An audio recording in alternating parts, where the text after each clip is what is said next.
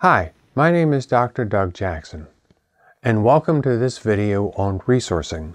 The next core CRIM skill is resourcing. We actually jumped right into resourcing in the first exercise that we did in the first video. Let's see if we can reinforce that learning. Resourcing is anything that gives us a sense of comfort, joy, peace, calm, well-being. In the last few scenes, I've been trying to urge you to practice tracking, even though it can seem a little bit awkward. Resourcing is the easiest way to practice tracking. As we identify a resource, it's pretty easy to then identify what's going on in our body as we bring that resource to mind. And as we practice this combination of resourcing and tracking, we increase our confidence in our ability to stabilize our own nervous system. In the evenings before I go to bed, when I do my evening meditation, oftentimes in the beginning of the meditation, memories will pop up in my head of all the people during the day who helped me out.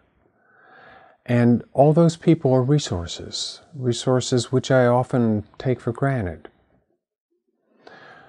As we practice this business of resourcing, you may well find that you've got lots and lots and lots of resources in your life. Lucky you. There are three types of resources: external, internal, and imagined. An external resource could be a memory that brings you calm or peace or joy. These memories can be of people, places, pets, events. Somebody cue up John Lennon singing "In My Life," Rubber Soul, December 1965. Or it could be an internal resource, a characteristic. You've got such a great sense of humor, or that you've got grit to get through things like this. Or the sense that your body has the ability to be healthy. And if you can't come up with any internal resources or external resources, it's okay, because imagined resource works as well. If you had a superpower, what would that superpower be? Me? I'd like to have the superpower of being able to be at two places at once. That would be very, very useful. Let me talk you through a resource of mine so that you can get a better idea of how a resource might be constructed. Now, when I was a kid, we had an Alaskan Malamute named Cochise. And when I was about 23, 24 years old, I all of a sudden decided that I wasn't really an adult until I had my own Malamute. So this is Cochise 2. I'm not sure that a Malamute in Georgia makes a whole lot of sense, the summers and everything, but I remember the first time that it snowed. It was a late snow. I think it was in April, and it was a real wet snow. You know, that snow didn't come down in snowflakes, it came down big old globs. And I opened the door and Cochise looked out and he didn't quite know what in the heck he was seeing, so he was kind of tentative about walking out into it. But then when he got out into it, he stuck his nose down into the snow and he flung it up into the air. And then he gave me this look, and that look was like, "This is why I'm a dog." And then he gave me another look that said, "And I'm really good at it." And he went running around that yard, flinging snow up into the air, yipping. I mean, that yipping sounded like the sound of joy itself. And that was the only sound. You know how quiet it can get when it snows. That fresh, crisp air cut only with the smell of wet dog fur. And I remember that one of those snow globs, not a snowflake, but a glob, came down and hit me on the eyelid. And I remember how wet and cold it was. I remember that it stung. I can't imagine being more alive. Now, Cochise has been dead for over 25 years now. And it may take me a couple of minutes to explain to you that story. But I tell you, I can bring that resource to mind in a second. Well, maybe 3 seconds. Whenever I need a smile. Did you notice how I worked in 4 out of the 5 senses into that story? The only thing that was missing was taste. If you can work as many of the senses into a resource as possible, that resource will come more vividly to mind. And the more vividly it comes to mind, the better the connections in your autonomic nervous system, so that the better it works. Now let's give you a chance to develop some resources. For this exercise, you're going to need a piece of paper, something to write with, perhaps worth noting that pencils often have erasers, and something to write on. Now this exercise can be done alone, or it's actually even a little more effective if you can do it with someone else. Hit pause if you need a moment to gather your resources.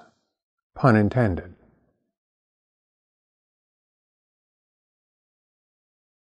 You ready? Welcome back. We'd like you to write down 3 resources, but consider these questions before you do, because they might help you to bring something to mind. Who or what uplifts you? Who or what gives you courage or strength? Who helps you get through the rough times? Now remember, this doesn't have to be somebody current in your life. This could be that 8th grade English teacher that happened to be the coolest person ever. Consider these and write down 3 resources. There are no wrong answers. Hit pause and I'll see you in a couple minutes.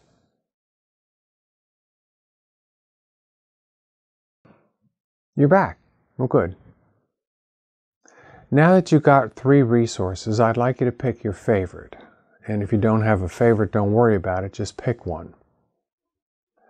But of that resource, are there any sensation feelings that go along with that resource? Any of the 5 senses? Is there some way that, that you felt that emotion? Was there a temperature to it? Was there a sound to it? Was there a taste to it, a feel? Think about those and choose the 3 that are the most vibrant, that resonate best with you. And then go ahead and write down 3 intensifications for that resource. Hit pause, see you in a couple minutes. Welcome back. Now, we're going to have to bifurcate the instructions a little bit. If you did this resource alone, read out that resource to yourself. If you were doing this with a partner, go ahead and read it to the other person. And include as much intensification as you can as you tell the story of that resource. And then, after you've told the resource, check in with yourself. How does it feel in your body to have brought that to mind? Are there places where that particular story landed? And always, as always, are those sensations pleasant, unpleasant, or neutral? Perhaps it landed lots of places. Is there one place that was the most strong and the most pleasant? Key in on that when you bring this resource to mind in the future. Now, if you did this with someone else, how did telling the story actually wind up making you feel? Because the business of sharing a resource is also a powerful experience.